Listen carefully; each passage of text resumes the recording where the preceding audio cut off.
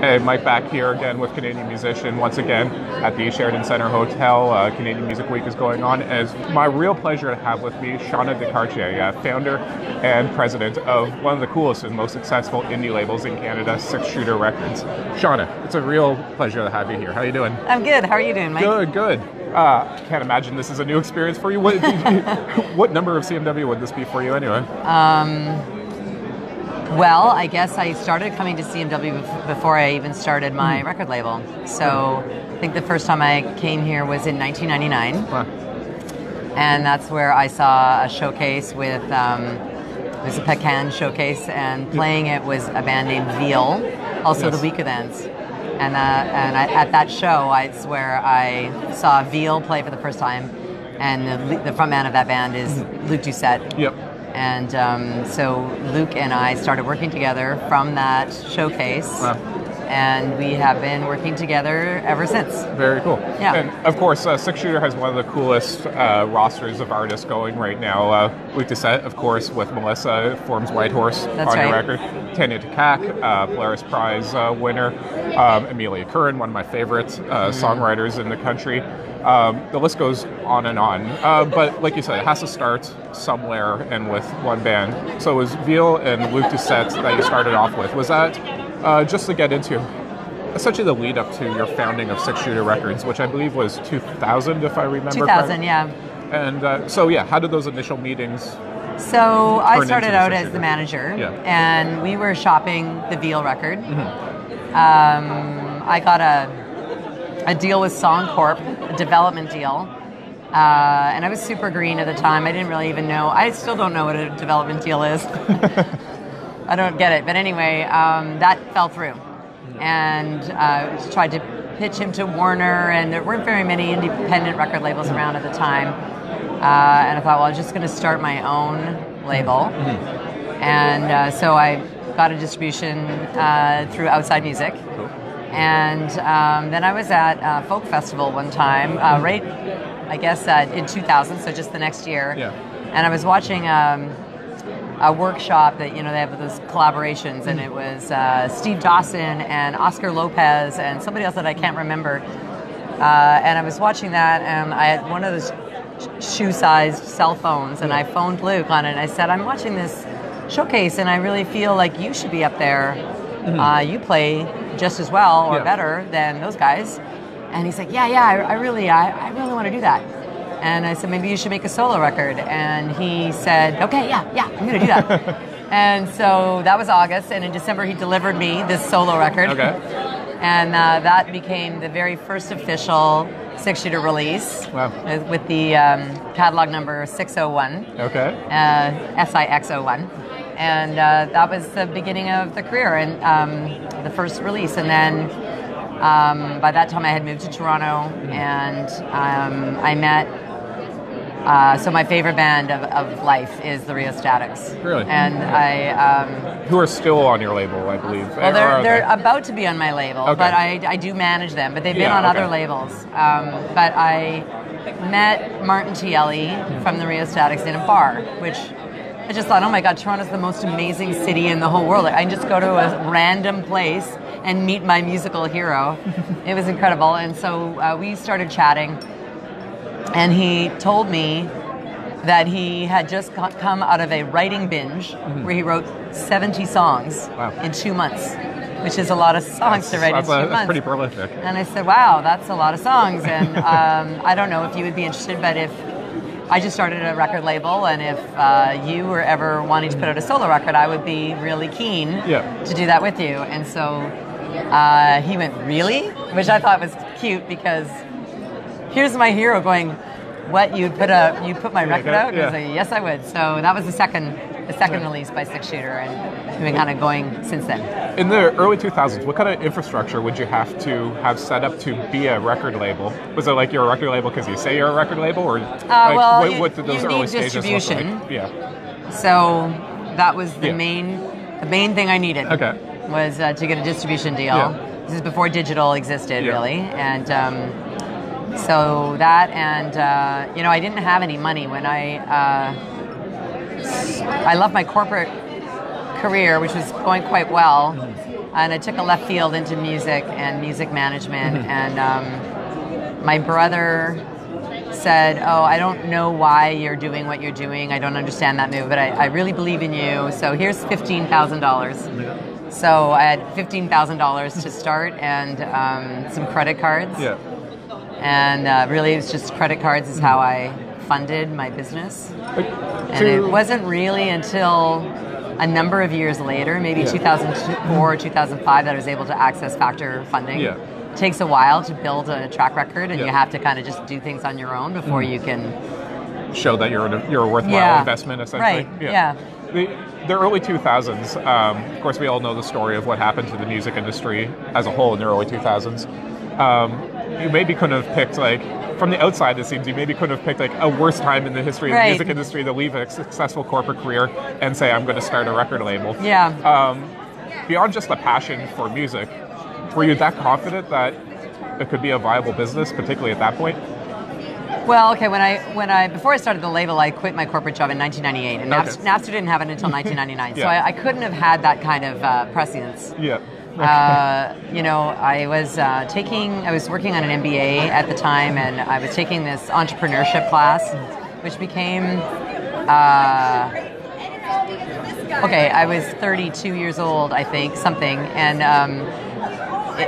taking an MBA, and never once had occurred to me that I should go into business for myself. So the first day, though, I opened the textbook and I read, here are the attributes of an entrepreneur. And I was like, check, check, check, check, check, check, check. And I loved the class. And, you know, I've always worked really, really hard. And I, you know, believe in myself and very ambitious. So, it kind of occurred to me that if I'm going to work this hard and put this much of myself into something, that I should do that for myself and believe in myself. And also I had an opportunity to kind of look at the larger picture and examine what my values are, what do I want to get out of my life, you know, and because I would have been very successful in the corporate path, and I probably would have enjoyed that job to a fair degree, but it wouldn't have meant the same thing as being able to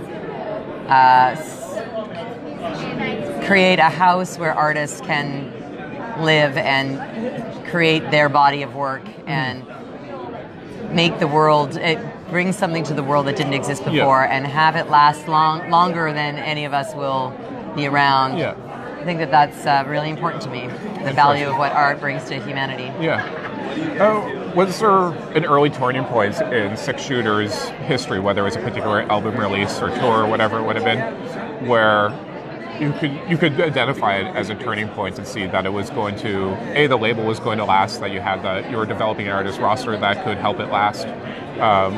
Essentially, at what point did you know, all right, it's going to be okay, possibly? I don't know if I even know that now. Fair enough. So I think, you know, when you run an independent company, you're always kind of on the edge. I guess in 2008, okay, so 8 years in, we had 4 releases that year, and they were Luke Doucette's Blood's Too Rich, Justin Rutledge's, can't remember the name of that record, Elliot Brood, Mountain Meadows, and NQ Arbuckle, XOK. And those records were all ended up on top 10 lists of, like, I couldn't even keep track of all the top 10 lists, and all of them were on the list, so seemingly.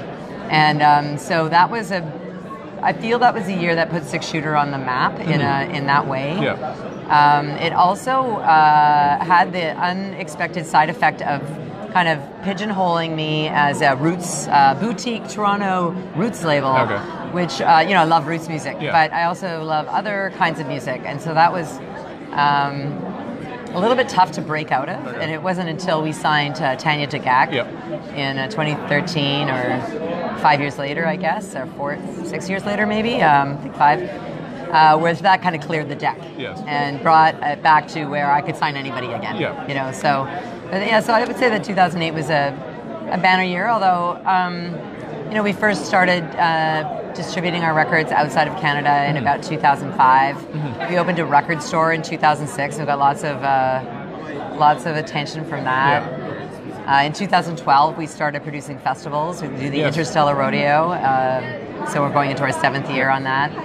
So there's been a number of milestones. I don't know if any of them, one of them is like, oh, now I'm safe. I got my first gold record last year from the Strumbellas. For Spirits, I'm guessing? Yeah, well, the album's called Hope, and Spirits double platinum single. So that was a big deal for us at first, and I don't know if we'll ever do that again, but it was great. Are the Strumbellas one of the bands on your roster that you also manage?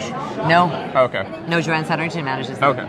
I'm wondering, from the label perspective, when you have a big breakout album and single like the Strumbellas Experience, was it last year or year before, when Spirits was pretty much inescapable everywhere around North America? For an indie label like yourself, what ramifications does that have, for good or bad? Essentially, how do you manage that success and try to make it sustainable? And is there a trickle-down effect it has on the other artists on the label? Well, I mean, I guess from how it didn't feel like an overnight thing necessarily. We had put their last record out, so it was just constantly building. Yeah. And when I heard the mixes from that record, almost a year before it was released, I was like, I knew what kind of record we had, and was able to kind of adapt things,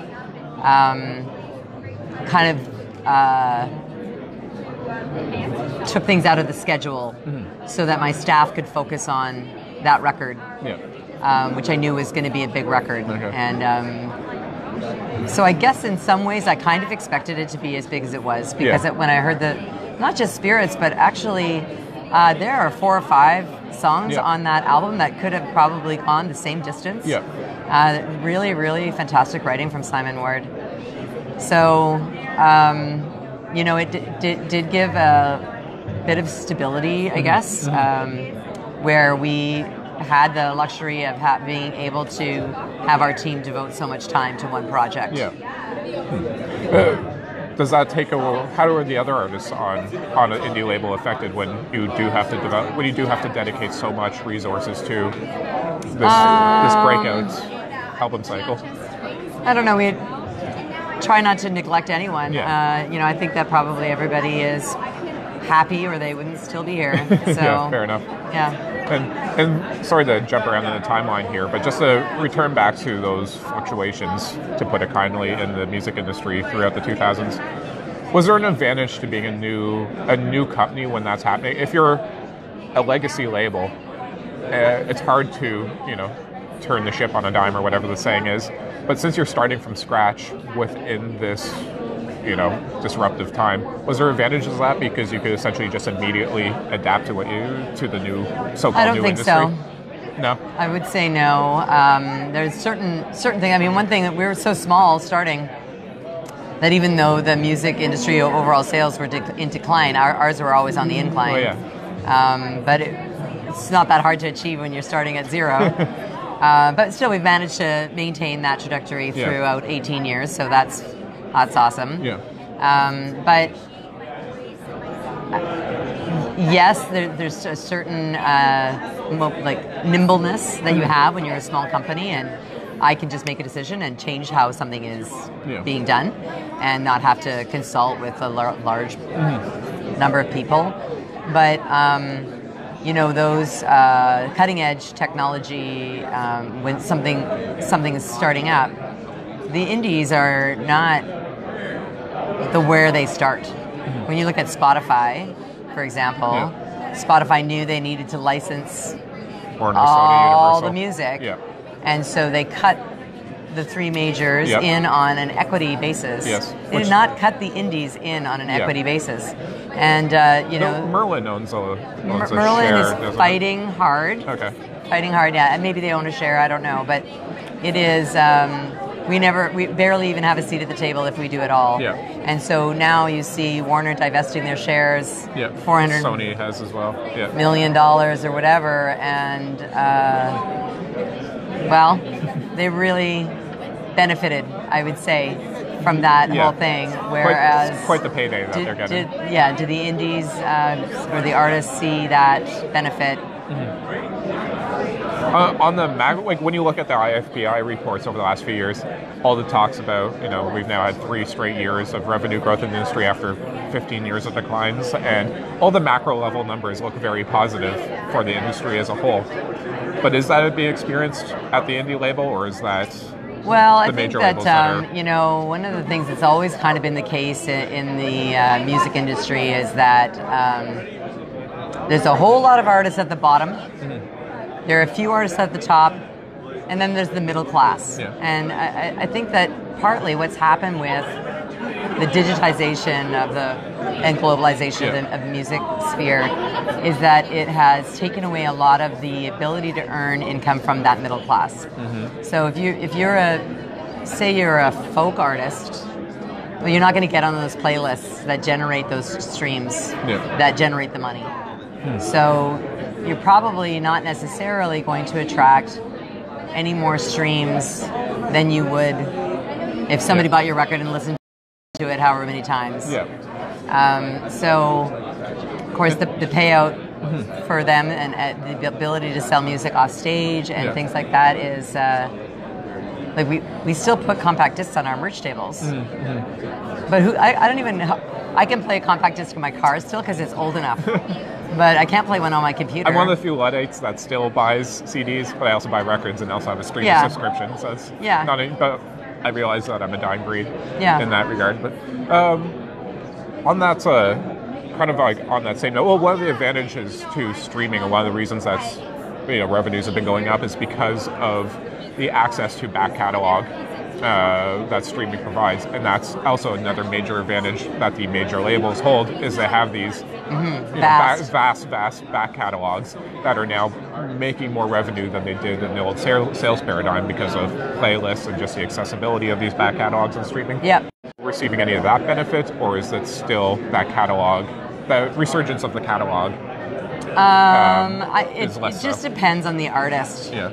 If it's an artist that is like, we don't have Michael Jackson records or whatever, right? Yeah. So if the artist is still active and growing, then that will generate interest in the back catalog. What else is this artist, and it's very easy for fans to access that. Yeah.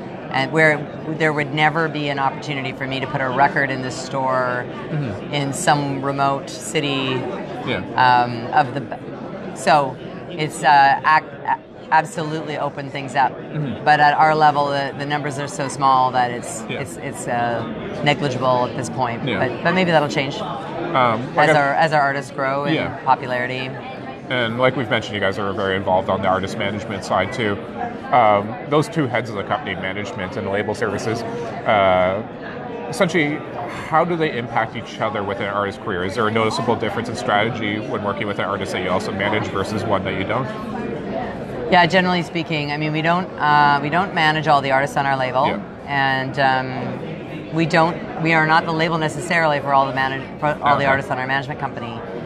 Although it tends to be a fairly close relationship. But we might have in the past we might have had an artist that was signed to a major label, for example. Yeah. So I find the most fulfilling and satisfying relationships are when we are the manager and the label, and that because I always will wear my management hat first. I'll probably give the best deal I possibly can to my management clients, most open deal, and be all prepared to spend marketing dollars. And that's really worked with Tanya Tagaq, for example, like throat singing record. Doesn't scream commercial. Right. So, yeah. But we manage Tanya, so the work that we've done as a label has really amplified the amount of money she's able to command as a live performer. Yeah. And she's a very captivating live performer, for sure. So I look at that investment and it's like, okay, well, if I was just the label on her team, I wouldn't spend any money on marketing. Yeah. I wouldn't make any money. I'd lose money on the records. They're expensive to make, and they're really expensive to market, make videos and all that stuff. But if I can absorb that loss, because on the management side, So that's how that works. Yeah. Interesting. And to wrap it up here, maybe may as well leave it on a note of advice for young emerging indie artists, since that's kind of who the audience is around here at CMW. But based on your experience, what's the, I guess, single most important change in strategy over the last, let's say, 5 years or so? Yeah, okay, that's a good question. That indie label, or indie artists, or maybe even other just newly created indie labels should be keeping in mind? I mean, it's massively different in the last couple of years than it has been, and that's because it's essential that you release simultaneously around the world. Yeah. So the whole world is now on a Friday. Yeah. You know, that used to be Monday over here and Tuesday. Yeah. You know, different everywhere. So it's important that the label has the rights for international exploitation, because a playlist that is housed in the Netherlands might yield great benefit over in America. Yeah. Like, it's just all so connected. Yeah. But setting up a global release strategy takes a lot of time and a lot of work, a lot of manpower. So we have a bigger team than we've ever had, and we're releasing fewer records than we ever have, because it takes a really long time to build the relationships of, you know, different people that we're going to hire in different markets and set up tours and, you know, all of those things. So that has changed, because it used to be more, okay, we'll release the record in Canada and we'll shop it around the world. We're not doing that anymore. Yeah. So it takes a lot more resources and a lot more time. Cool. Shauna, it was a real pleasure. Thank you for doing this. Thank you.